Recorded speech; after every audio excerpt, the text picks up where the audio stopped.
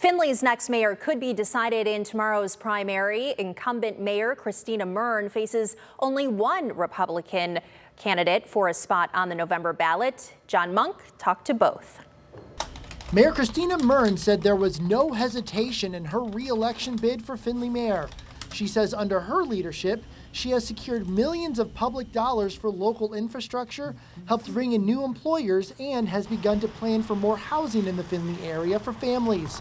She says now is not the time for the community to take the foot off the pedal of progress.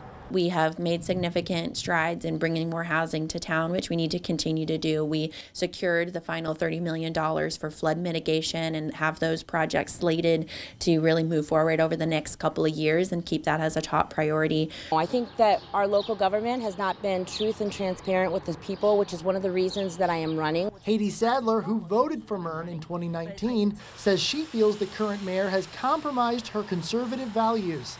Sadler says if elected, she will focus on the opioid crisis, ensure individuals' medical freedom, fight back against eminent domain issues, and protect the community from illegal immigrants. She says the current top-down government does not have the interest of Findlay residents at heart. They're using globalist companies to do this. They're building back better. They're ignoring the voice of the people. They're doing this Democratic agenda in a Republican town and in a Republican city, and that is cause for major concern.